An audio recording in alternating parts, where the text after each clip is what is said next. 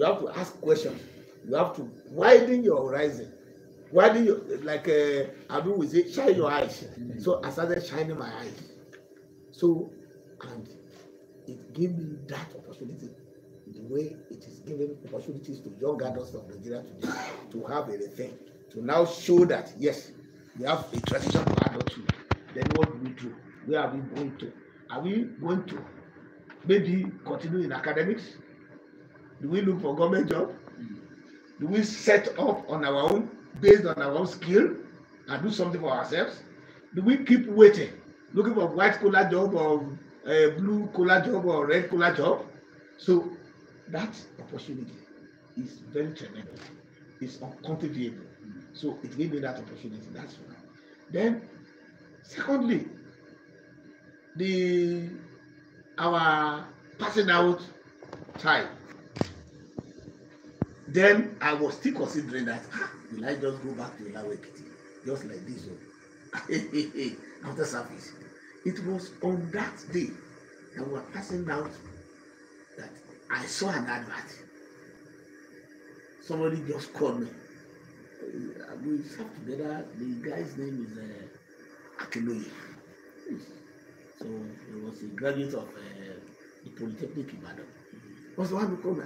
Shebi, you sat and you work with the publication and publicity people, and you are in NYSC Public Affairs.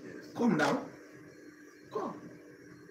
There's vacancy in the Nigerian Tribune that you can just apply. I said, they said, just continue that line now. So you did well now, you served. That's where we served. That's where I picked it up. And today, I just veered. I've never studied journalism. I just veered to journalism. And today here I am, Senate spokesperson.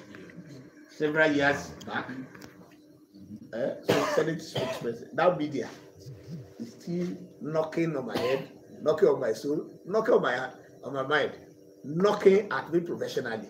So, so that's there. So I can now say that NYSC has done tremendously to propel my life to the great heights that I might have reached today.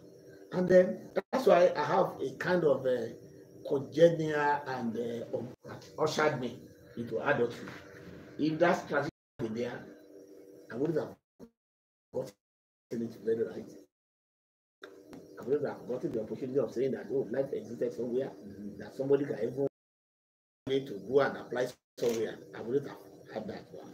I would have go back to Ekiti. And Ife and Ekiti, they are very close to each other, almost the same culture, the same style, and so on and so forth.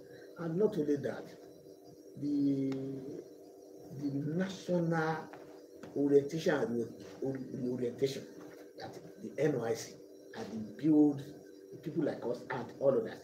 Because some of us, and so many people today in Nigeria, majority of the friends they have were the ones they met while serving.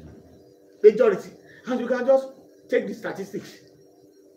If we have 100 core members in a community, and after their service, only few of them will leave that community.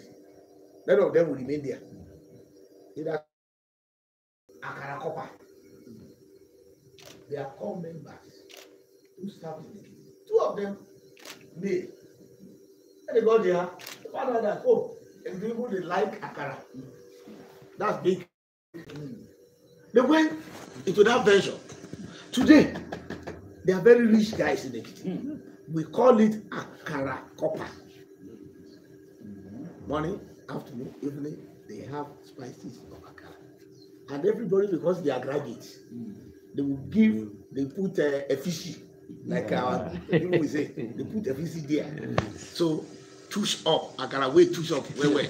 So, everybody is patronizing them, and they are going higher economically within Ekiti. They came to Ekiti to serve.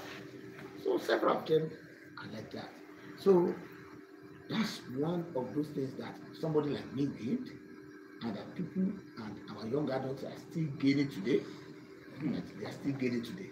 So that's why I said NYSC, I think, is the only institution today in Nigeria that anybody can say